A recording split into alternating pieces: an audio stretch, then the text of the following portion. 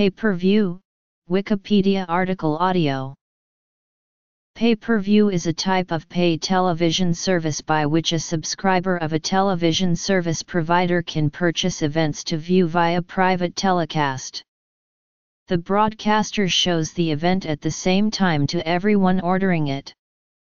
Events can be purchased using an on-screen guide, an automated telephone system, or through a live customer service representative. Events often include feature films, sporting events, and other entertainment programs. With the rise of the Internet, the term Internet pay-per-view has been used to describe pay-per-view services accessed online. PPV is most commonly used to distribute combat sports events, such as boxing, mixed martial arts, and sports entertainment such as professional wrestling. North America, United States, HBO PPV, boxing, UFC, professional wrestling. Other events: Canada, South America, Argentina, Brazil, Chile, Paraguay, Uruguay, Europe, Romania, Albania, United Kingdom and Ireland, France, Croatia, Australia and the Pacific Islands, Asia, Malaysia, Japan, India. The Zenith Phone Vision system became the first pay-per-view system to be tested in the United States. Developed in 1951, it used telephone lines to take and receive orders, as well as to descramble a television broadcast signal. The field tests conducted for Phone Vision lasted for 90 days and were tested in Chicago, Illinois. The system used IBM punch cards to descramble a signal broadcast during the broadcast station's off time. Both systems showed promise, but the Federal Communications Commission denied them the permits to operate. One of the earliest pay-per-view systems on cable television, the Optical Systems developed Channel 100, first began service in 1972 in San Diego, California through Mission Cable and Theater Vision, which operated out of Sarasota, Florida. These early systems quickly went out of business, as the cable industry adopted satellite technology and as flat-rate pay television services such as home box office became popular. Boxing was first introduced to pay-per-view with the Thrilla in Manila fight between Muhammad Ali and Joe Frazier in September 1975. There was also another major title fight aired on pay-per-view in 1980, when Roberto Duran defeated Sugar Ray Leonard. Cable companies offered the match for $10, and about 155,000 customers paid to watch the fight. A major pay-per-view event occurred on September 16, 1981, when Sugar Ray Leonard fought Thomas Hitman Hearns for the World Welterweight Championship. Viacom Cablevision in Nashville, Tennessee, the first system to offer the event, saw over 50% of its subscriber base purchase the fight. Leonard visited Nashville to promote the fight, and the event proved such a success that Viacom themed its annual report for that year around it. Viacom marketing director Pat Thompson put together the fight, and subsequently put together additional PPV fights, wrestling matches, and even a televised Broadway play. After leaving Viacom, Thompson became head of Sports View and produced the first pay-per-view football game on October 16, 1983, a college football game between the University of Tennessee and the University of Alabama from Birmingham, Alabama. Sports View played a role in building pay-per-view networks, and became the early pioneer in developing Tiger Vision for Louisiana State University, Tide Vision for Alabama, and UT Vol Seat for Tennessee. SportsView also produced the Ohio State, Michigan football game for pay-per-view in November 1983. In 1985, the first pay-per-view cable channels in the United States, Viewers' Choice, Cable Video Store, First Choice, and Request TV, began operation within days of each other. Viewers' Choice serviced both home satellite dish and cable customers, while Request TV, though broadcasting to cable viewers, would not become available to satellite subscribers until the 1990s. First Choice PPV was available on Rogers Cable Systems in the United States and Canada. After Paragon Cable acquired the Rogers Cable Systems franchise in San Antonio, Texas, First Choice continued to be carried until Time Warner Cable bought Paragon in 1996. In the United States, pay-per-view broadcasters transmit without advertisements, similar to conventional flat-rate pay television services. The term pay-per-view did not come into general use until the late 1980s, when companies such as Viewers' Choice, HBO, and Showtime started using the system to show movies and some of their productions. Viewers' Choice carried movies, concerts, and other events, with live sporting events such as WrestleMania being the most predominant programming. Prices ranged from $3.99 to $49.99, while HBO and Showtime, with their event production legs TVKO and Set Pay-Per-View, would offer championship boxing matches ranging from $14.99 to $54.99.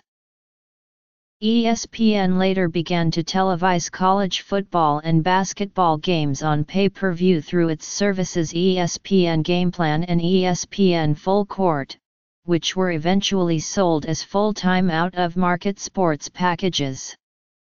The boxing undercard Latin Fury, shown on June 28, 2003, became ESPN's first boxing card on pay-per-view and also the first pay-per-view boxing card held in Puerto Rico. Pay-per-view has provided a revenue stream for professional wrestling circuits such as WWE, Total Nonstop Action Wrestling, Ring of Honor and Lucha Libre AAA worldwide.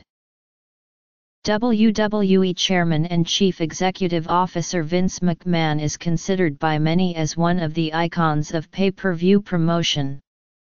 McMahon owns the domain name payperview.com, which redirects to the WWE Network website. In 2006, HBO generated 3.7 million pay-per-view buys with $177 million in gross sales. The only year with more buys previously, 1999, had a total of 4 million. The former record fell in 2007 when HBO sold 4.8 million PPV buys with $255 million in sales.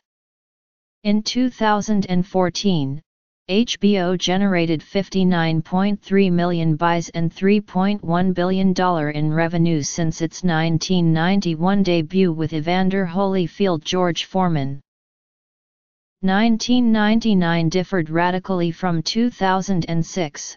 1999 saw four major fight cards: De La Hoya Trinidad, Holyfield Lewis I, Holyfield Lewis II and De La Hoya Cardi. By contrast, only one pay-per-view mega fight took place in 2006, De La Hoya Mayorga. Roman Maskov bombed with under 50,000. The other 8 PPV cards that year all fell in the 325,000-450,000 range. Pay-per-view fights in that range almost always generate more money for the promoter and fighters than HBO wants to pay for an HBO World Championship boxing license fee. In May 2007, the super welterweight boxing match between Oscar de la Hoya vs. Floyd Mayweather Jr. on HBO PPV became the biggest-selling non-heavyweight title fight, with a little more than 2.5 million buyers. The fight itself generated roughly $134.4 million in domestic PPV revenue, making it the most lucrative prize fight of all time at that time. The record stood until 2015 before it was broken by Floyd Mayweather Jr. vs. Manny Pacquiao in a fight dubbed as the Fight of the Century on May 2, 2015, which generated 4.6 million PPV buys and a revenue of over $400 million. The leading PPV attraction, Floyd Mayweather Jr. has generated approximately 19.5 million buys and $1.3 billion in revenue. Manny Pacquiao, ranked second, has generated approximately 19.2 million buys and $1.2 billion in revenue. Oscar de la Hoya has sold approximately 14 million units in total, giving $700 million in domestic television receipts, and stands third. In fourth place in buys, Evander Holyfield has achieved 12.6 million units, and at fifth, Mike Tyson has reached 12.4 million units. Ross Greenberg, then president of HBO Sports, called the expansion of pay-per-view the biggest economic issue in boxing, stating, "I can't tell you that pay-per-view helps the sport because it doesn't. It hurts the sport because it narrows our audience, but it's a fact of life. Every time we try to make an HBO World Championship boxing fight, we're up against mythical pay-per-view numbers. HBO doesn't make a lot of money from pay-per-view. There's usually a cap on what we can make. But the promoters and fighters insist on pay-per-view because that's where their greatest profits lie. It's a big problem," Greenberg continues. "It's getting harder and harder to put fighters like Manny Pacquiao on HBO World Championship Boxing. If Floyd Mayweather beats Oscar, he might never fight on HBO World Championship Boxing again. But if HBO stopped doing pay-per-view, the promoters would simply do it on their own or find someone else who will do it for them." Former HBO Sports president Seth Abraham concurs, saying, "I think, if Lou and I were still at HBO, we'd be in the same pickle as far as the exodus of fights to pay-per-view is concerned." Select HBO, Showtime, and top-rank PPV boxing buy rates between 1988 and 2017. Ultimate Fighting Championship, a relative newcomer on the pay-per-view scene, matched the once dominant World Wrestling Entertainment Incorporated in pay-per-view revenues during 2006 and surpassed boxing titan HBO. The three companies make up the bulk of the pay-per-view business. According to Deanna Myers, a senior analyst at Kagan Research LLC, UFC has reinvigorated the pay-per-view category. The highest buy rates for the UFC as of February 2017 are as follows. Source: Note: the UFC does not release official PPV statistics, and the following PPV numbers are as reported by industry insiders. Professional wrestling has a long history of running pay-per-view events. WWE launched its first pay-per-view event in 1985 with the Wrestling Classic and has run numerous others throughout the years. Other major organizations such as WCW, ECW, and TNA have also run pay-per-view events. The highest buy rates for professional wrestling events as of June 2015 are as follows. In 2015, with the Fare Thee Well celebrating 50 years of the Grateful Dead. The pay-per-view set a new record for a music event with more than 400,000 subscriptions, surpassing a 1999 simulcast by the Backstreet Boys which drew 160,000 subscriptions. In Canada, most specialty television providers provide pay-per-view programming through one or more services. In all cases, prices typically range from around 4 Córdobas and 99 centavos up to $50 or more for special events. Initially, there were 3 major PPV providers in Canada. Viewers' Choice Canada operated in Eastern Canada as a joint venture of Astral Media, Rogers Communications, and TSN, while Western International Communications operated a separate service also branded as Viewers' Choice, which used the brand under license after previously operating as Home Theatre. Viewers' Choice Canada was a partner in a French-language PPV service known as Canal Indigo, which is now entirely owned by Videotron. Bell Canada also launched a PPV service for its Express VU television provider known as VU. In 1999, Home Theatre was later acquired by Shaw Communications. After gaining permission to operate nationally, it rebranded as a white-label PPV known internally as Shaw PPV in December 2007. In 2014, due to Bell Media's majority ownership of Viewers' Choice because of its acquisition of Astral, and because both Bell and Rogers now ran their own in-house PPV operations, Viewers' Choice was shut down. Per nations with pay-per-view or PPV system in South America. Torneos y Competencias is a producer and sports events organization that broadcasts live main matches of Argentine soccer in 4 categories on TIC Sports and TIC Max. In the soccer main matches of Serie A and Serie B in 2 categories of Brazilian soccer are broadcast live on Premier FC and Sport TV. The Serie C Championship are broadcast live on Sport TV with 2 games per match day in pay TV.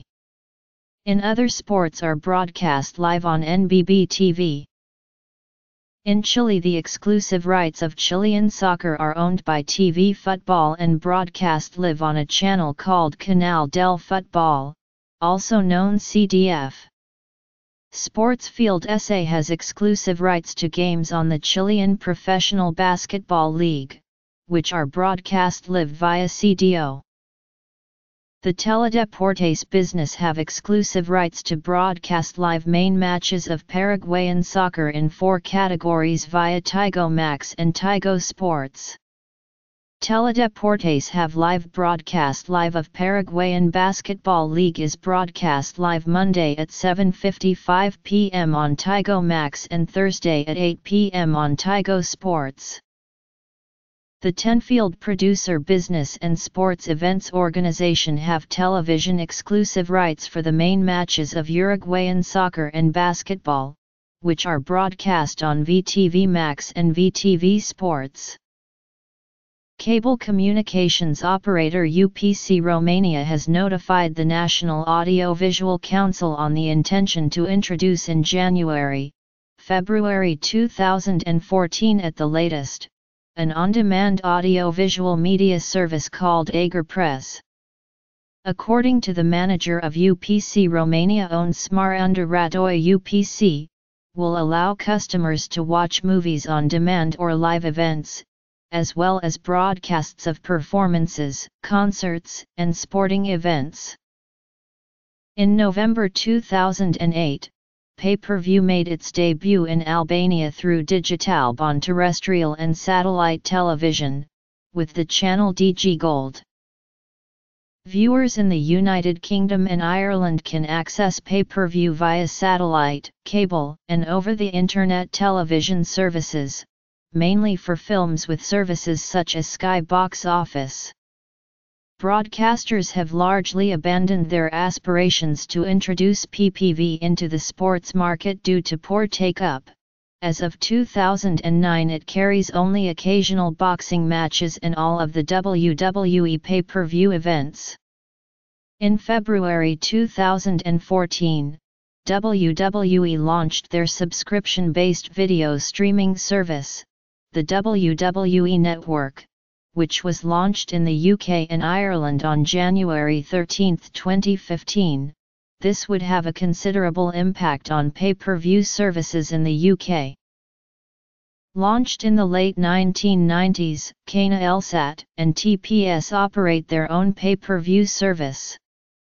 While Kana Elsat holds the rights to live soccer matches for France's Ligue 1, TPS had the rights for box matches. In 2007, Multivision service ceased by the end of TPS service, which merged with Kana Elsat. Nowadays, Cine and is the only existing pay-per-view service in France. Fight Channel is broadcasting martial arts events organized by the world's most prominent fighting organizations, such as the UFC, K1, HBO Boxing, Dream, Glory WS, World Series of Boxing etc. and its pay-per-view service covers the Balkans region. Foxtel and Optus Vision introduced pay-per-view direct-to-home television in Australia in the mid to late 1990s. Foxtel had Event TV while Optus Vision had Main Attraction pay-per-view as its provider. As of 2005, Main Event is the current pay-per-view provider through Foxtel and Optus cable/satellite subscription.